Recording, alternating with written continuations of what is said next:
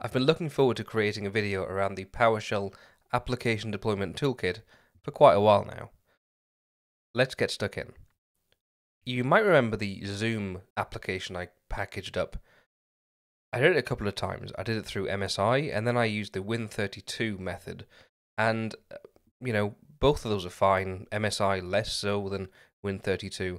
In fact, when we look at the Win32, we can actually use some scripts when we deploy these applications. And one of those scripts could be a pretty intense script. That is the PowerShell Application Deployment Toolkit.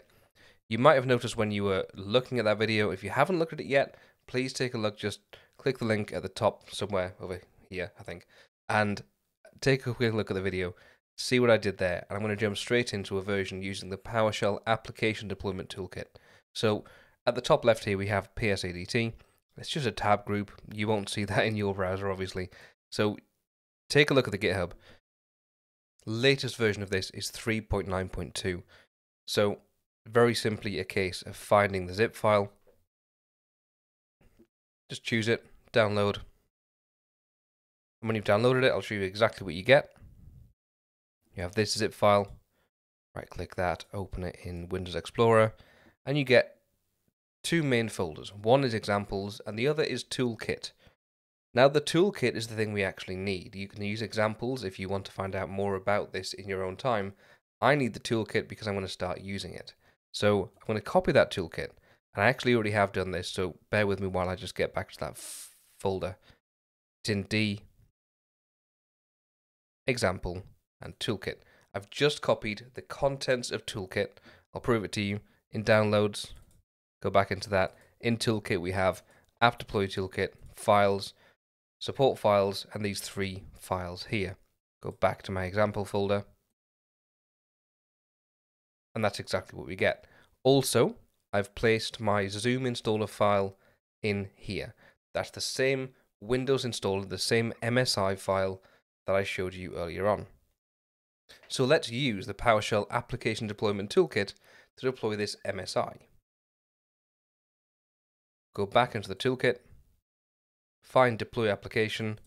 Now in here we have a Deploy Application, which is an application file, as you can see here. And we also have Deploy Application, which is a Windows PowerShell script.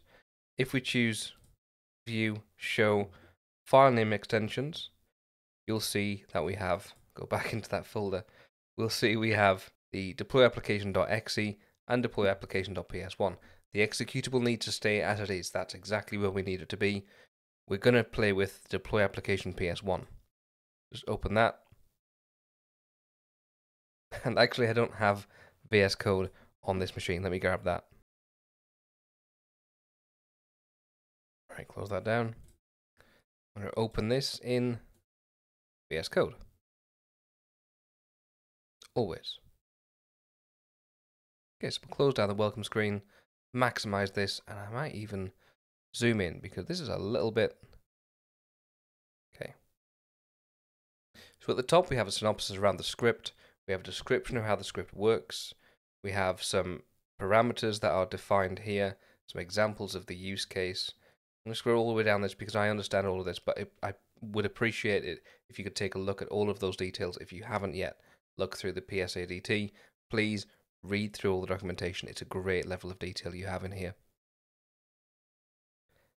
Once we get through that, we get to the variable declaration, and you can tap in things like the app vendor, the app name, the app version, which was 513162. Rolls off the tongue. The architecture is 64. Okay, I'm done. I'm pretty happy with what I've got here. That'll do for this example. I'm going to scroll down further. And all of this is just routine scripting that we can just leave alone. We don't need to do anything with this at all until we get to, in this case, line 178, but it's anywhere after the end variable declaration section. This is where it says if deployment type is not equal to uninstall, therefore we're installing it or repairing it, and deployment type is not equal to repair, therefore we're installing it, do these things. And these things start off with pre-installation. So for example, we might want to show a welcome message and close maybe Internet Explorer, allow some deferrals if we aren't expecting the user to be ready to install this immediately. And the pre-installation tasks could be, close Zoom, close Outlook, and uninstall any previous version of Zoom. It's simply a case of tapping in underneath this line here, under line 185, just tapping in the uninstall command for the existing version of Zoom that's installed. I'm not going to show you that right now, we'll just move straight on, but that is definitely possible within these pre-installation tasks. So if we just scroll down, you can see the next section is called Installation. And we have this section up here called Zero Config MSI installations. If you are creating many applications and you need to automate that as much as possible, it's possible to just use Zero Config MSI installations. Take a look at the documentation about how all that works to make sure you do it right. For me, I'm going to just use standard MSI installation, which are in the Perform Installation Tasks here section. As you can see, I've pre-typed this in, but we have execute MSI and the action is install, and the path for the MSI is in dir files, which is a variable, and the file is called Zoom Installer Full. Let me show you how this matters. So we have dir files, Zoom Installer Full. Dir files is very simply this files folder here. If I go in there, the next file you find is the Zoom Installer Full MSI. This is defined somewhere within this script package. Next, the parameters I want to use to install this MSI are quiet and no restart. And that's pretty much it. It'll install absolutely fine after that. We scroll down, the post-installation tasks, for example, you can do whatever you want. Post-installation, you have full free reign of all the things that can possibly happen post-installation. You could run another executable, another MSI, you could do anything you want. You could write a script, you could write individual lines of code here that will do certain things. It's very customizable. Next we have if deployment type, there's the if deployment type is equal to uninstall, then we are uninstalling it. So we have to do the uninstall piece of work, which here you can see I haven't quite filled out yet. Let's go back to my existing application that I've got. Let's go to Properties, find the uninstall command that was pre-filled for me here. Back to Visual Studio Code, and just tap that in. Oops. Just tap that in, tab that across, just there. And so that is possibly how you could do this. I will caution though, that's not the correct way to do that in the PowerShell App Deployment Toolkit. So, actually what I'm going to do is tap in the correct command here, which is execute MSI.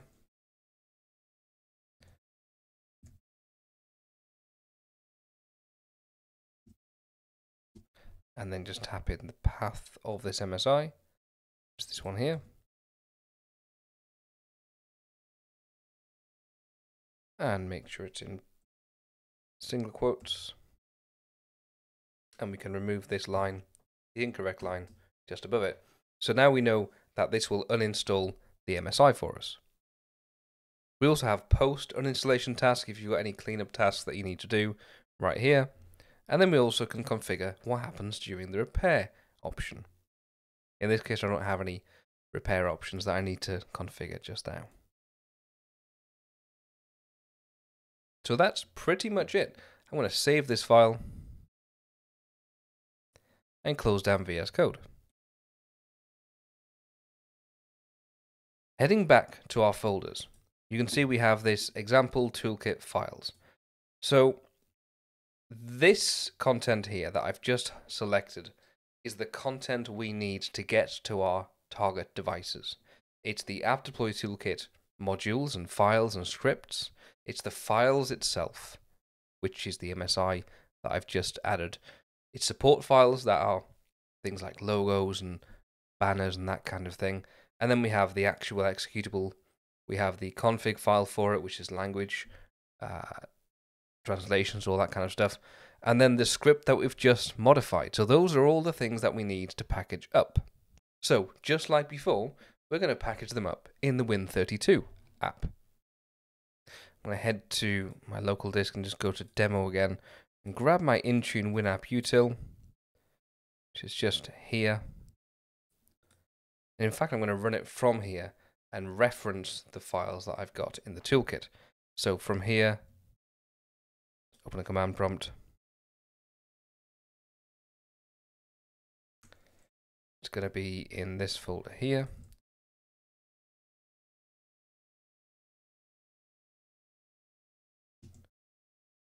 Just run that as admin.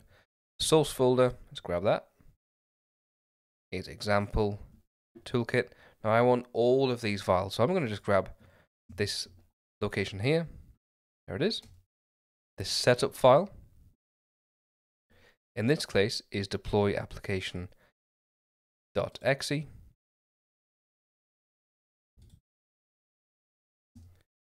And the output folder where we want this to go to is going to be a folder called packaged.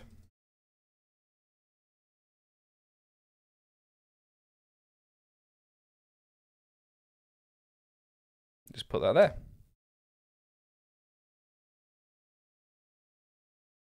Okay, all done. We'll head over to the Intune portal now. So, straight up to here. Now, I've packaged Zoom a lot. This isn't the none of the ways I've done this are the only way to package Zoom. Zoom is not the only application in the world.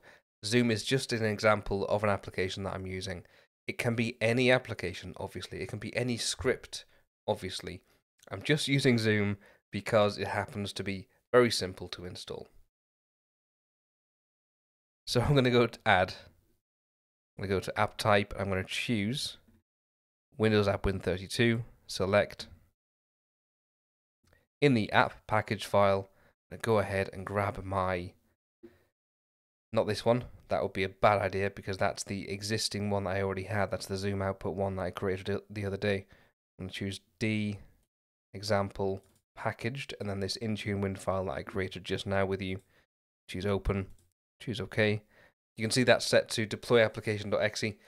That would be very confusing if you left that as deploy application.exe for every single application that you packaged up using the PSADT. Don't do that. That's not a good idea. What we should do instead is give it a proper name like Zoom for Windows.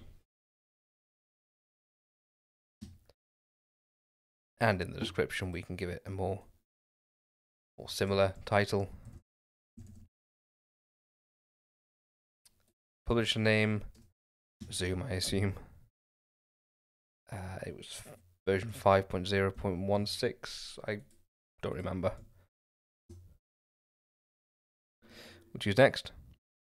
Now in the install command, this is quite important. We need to get this right. And thankfully, it's incredibly simple. We're going to tap in deploy application.exe right there. And for the uninstall, it's going to be not that. That's a great hint, but that's not it. Deploy application.exe dash or minus deployment type uninstall. And we're installing it for the user. All the rest of this we can leave. Choose next. The architecture is going to be x64. Minimum OS, something current maybe. Choose next. Rules format for the installation detection. We're going to choose detection rules. Choose add. And we'll go for MSI. And just need to grab this product code that we had for this. Now, at this stage, I will admit I made a slight mistake when I was doing this. The setup file that we configured should have been the MSI file that we're installing. And the reason it should have been that is because it would have pre-filled this information about the detection rule for us. My bad. Yeah, it's been a while since I did this. Let's just assume I didn't make that mistake and move on. So that's the MSI product code I'm going to use for the detection. So we'll choose OK. We'll choose next. I have no dependencies in this particular case. We'll choose supersedence, and again, nothing in this case, and I'm going to deploy it to all of my devices, choose next, and create. Now, one of the benefits of using the PowerShell Application Deployment Toolkit is that you don't need to wait for it to be deployed via Intune before you actually get to test it. Let's take a look at what I mean. I'm going to just minimize this while it's uploading all that content we've just done. Close all this down. And then I'm going to go to our folder here called Toolkit, and we have deploy application.exe. Now, you know that the script I'm using to install this application was simply deploy application.exe. Let's see what happens when we run that. It's going to run deploy application.exe.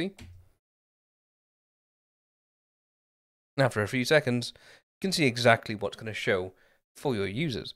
We have the PowerShell Application Deployment Toolkit banner across the top. It says the application is about to be installed, and it's the Zoom app 5.13.12.602, and we're able to defer this if we need to. Let me just show you what that means. If I choose defer, now that's just killed the application. The application itself would report a failure into Intune because it wasn't able to install. It will give a specific code to Intune, and then Intune won't immediately redeploy it. It will be whatever period you've got between your redeployment, which could be 1 day, could be more. Let's assume that we make it happen immediately again, just as a quick test. You can see the remaining deferrals is set to 2. That's going to happen however frequently you have the installation running on your device. It is likely to be every day or so. So let's choose continue. It says installation started with that pop-up box called installation in progress. It says installation complete. Now installation is complete because it finished installing it, and then we have that you can customize the text to appear at the end of the install. Maybe you want to fix that before you get it out to your end users. Choose OK. See if Zoom's installed. And, spelled Zoom wrong. There it is. Now, that wasn't there before. I haven't used this device for Zoom before, so that's definitely a new application that's just been installed, and it worked. So that's exactly what we wanted. We can probably clean up that application deployment toolkit a little bit in the future as well. Hopefully this has given you an insight into what the PowerShell Application Deployment Toolkit can do, and I'm going to be diving deeper into these features in a future video. See you next time.